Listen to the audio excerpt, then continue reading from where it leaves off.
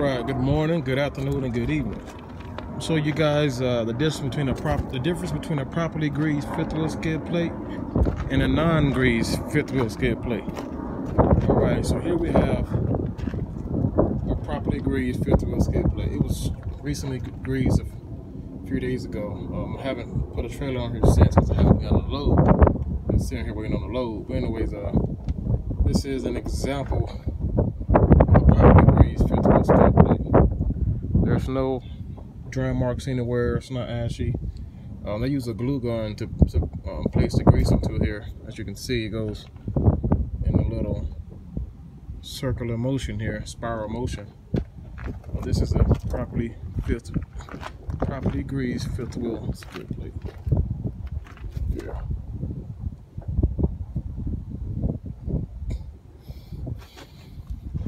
Come over here. See a little bit more. Alright. Now I'm going to show you a fifth wheel skid plate. Doesn't have any grease on it at all. Alright, here we go.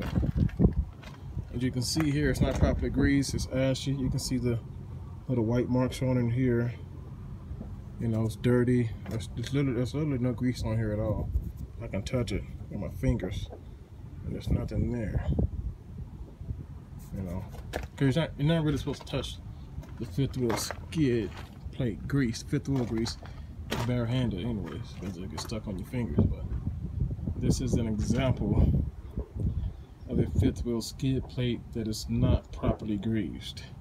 You want to be driving around with a trailer with this thing here. You want to grease it first. Put some petroleum jelly on that thing.